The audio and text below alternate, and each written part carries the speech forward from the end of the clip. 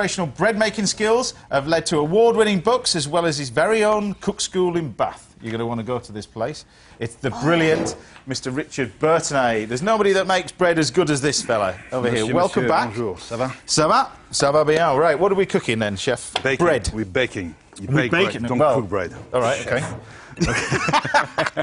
Slap me down straight away. What are we Before cooking? we make bread, we're going to make some dough. Okay? Yep. So we're going to do some dough and we're going to... While I'm making the dough and get my hand dirty with this, you're going to make me some nice tapenade, proper tapenade, and we got some olive, some tuna to go with, some anchovies, capers. Now, you put tuna in the tapenade? Yes, a very old recipe I found from Provence. It's beautiful, really meaty and beautiful with your hot bread. Sounds good. A little bit of pesto as well. Some and pesto, chickpea puree, which is fragrant with fresh lemon juice and garlic. OK. OK, so crack on with this. Right, so explain the purpose of making really good bread and the difficulty of it, because I think most people have got these bread makers, they throw it all in. It's not the same as this. It's all in the dough. Get your dough right and your bread will follow. You all start with the dough. So the technique I use is based in the old way of making dough by hand in the old days. So it was done by hand. I'll explain to you the word as I go along. Yeah. But it's simply 4 ingredients, and the magic of it just the dough come alive, as you see there. But you always, really, if you're learning to bread, always make it by machine. By hand, sorry. Well, I think if you learn to do things by hand, then you got a feel for it. You got the magic of the dough. When you understand the magic, then you can use any machine you want. So, so you said 4 ingredients. We've got the flour there. Any special flour? I got some salt, fine sea salt, and the flour, strong bread flour. There's some good British one out there. So for the real bread in here, it's fantastic. And so. And the water, I got 500 grams of flour. My water goes straight into it. Now you've got salt in there. That's sea salt in there. Sea salt, of course. Always sea salt, always.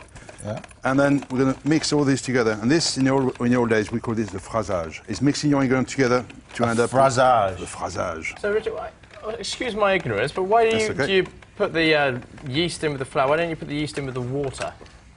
That's when you were at college, Tristan. I was at college. Chef's trick, eh? Not that long ago, man. If you go to any bakery, you put your yeast goes straight into your flour. You don't need to... So it doesn't die off or anything like that? No, absolutely not.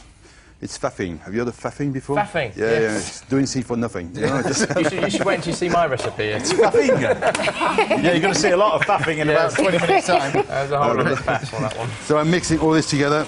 Yeah. And that's the first part. And after that, the next part of mixing the dough by hand was called the découpage, when you slap the dough on the side of the table or on your big wooden trough, like they used to in the old days. Now, where did you get your love of baking from? Where did that... Because I always ask, was it from your parents, or where was it from? I think when you grow up in France or any country, in UK as well, you know, when you go and buy your bread every morning, the smell of the bakery, something goes in your blood. So I remember when I was a little kid, I used to go around buy the bread and look at the door, slightly open, see all the floury baker. I'm always covered in flour. And then one day I found myself behind the door, baking. I was like, what have I done? It's too late. When you're in, there's no escape. So the texture of it should be that? It's very sticky. The stickier, the better. Yeah. I like it sticky.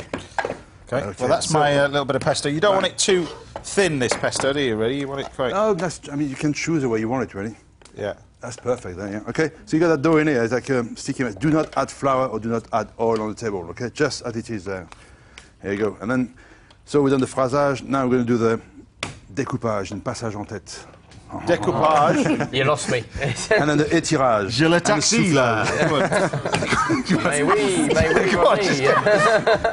Découpage. And then you trap some air inside it, you see? Right. So no flour? No. If you had flour, you change the recipe. So, so I see the secret of it is keep the bread moist. Keep the dough moist, and then you'll be fine. Right. So usually, with this technique, you can mix 10 kilo by hand. No problem at all. And it's good for you. And you dance with the dough. And the same with the dough, you got to show the dough's boss. Right. You're the boss. Show the dough's boss. Exactly. Right. Well, the dough stick everywhere. The only problem with this technique is the noise. Yeah, I was going to say. You must have very understanding neighbours. Well, if they knock on your door and say, what are you doing? Moving on. For the past half an hour. It's all in your mind. Anyway, I'm with the tapenade. We've got tuna in here, olives. I've got some anchovy in there. You want a little bit of olive oil, of course. Yeah. Touch of olive oil. And then I'm going to add the capers once it's blended, so that's that one. Yeah. Now, can all French bread be made All the same way? Any dough can be mixed that way, yes. And right. the thing, because you got a lot more water than the traditional method, you get much lighter crust and texture inside, so you don't get bloated all the time. Right. Now, this is the fresh yeast, which you can get if you ask, well, bakeries and supermarkets may sell Any you good that. baker should give you some fresh yeast. In France, you can buy your dough from the baker, your yeast from the baker. But what about sort of the dried yeast? Well, stay clear of it or use less of it? In UK, we're obsessed with quick and freezing. We always, all the classes we're doing, people ask me, can I freeze it? And how quick is it? And the quick yeast is a bit too quick. You know, you don't use half of it over this on the pack. It's a bit too fast and makes so whatever recipe says half it when you half it, the dried stuff, all right?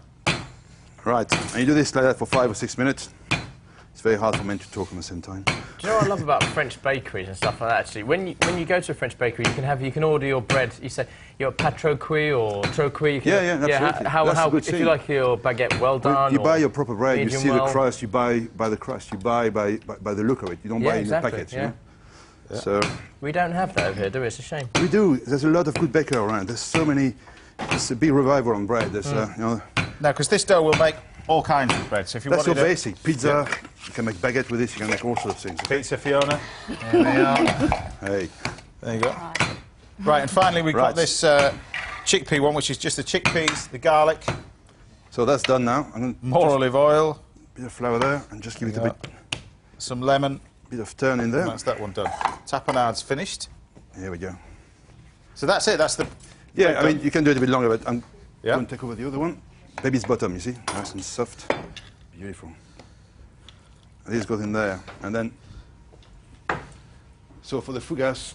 So how long would you leave that for with the cloth on it? At least a good hour, OK? That's just been an hour and a half there, so... And where would you put that? Somewhere warm? Doesn't matter, does it, really? Warm, but not hot, OK? Not dry. So... And then I got some maize flour, beautiful maize flour, very fine polenta. You do little corn chips with it, or it's beautiful stuff. And what I'm going to do is just turn the dough over. Yeah. Use my little scraper there. I'll move this to one side. Yeah. There you go. Because this is the special bit. That's a nice bit. Here we go. So the texture's very, very soft. It is soft, yeah. And that's what scares people away, I think, with making soft dough. Yeah. It's lovely. So don't go there and start faffing around with it and just make it all flat. Keep it there. So I'm going to make a big triangle there. Look at this one. Beautiful there. Yeah. And then we're going to cut a little bit on the middle. And this comes from the fougasse. You find the roots of that bread. It used to be called a soufflame as well. In the old days, when you had a big wood-fired oven, there was no little probe on the side with a little timer.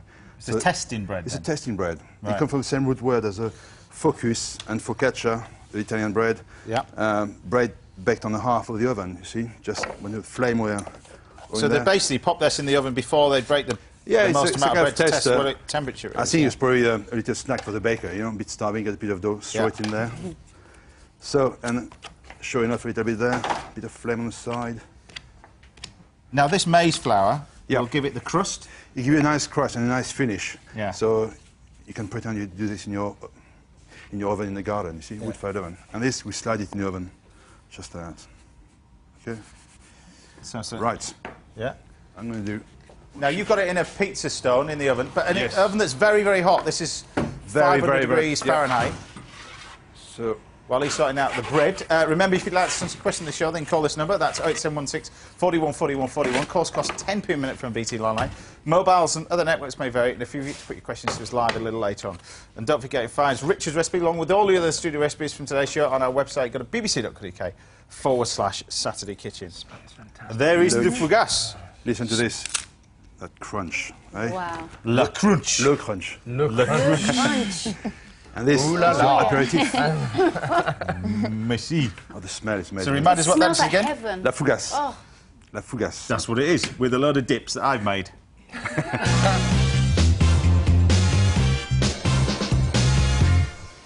Lovely. Right.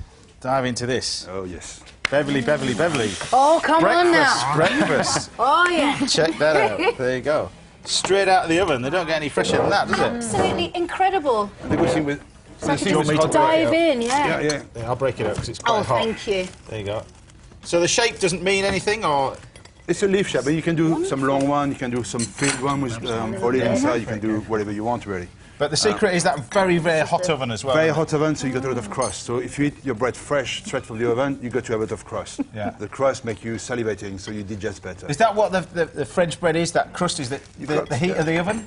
It's a hot oven, and you got the steam as well. But this one you don't need steam. It's just fresh like that. We do them at the cooking school all the time, and it's what I call instant gratification bread. Yeah.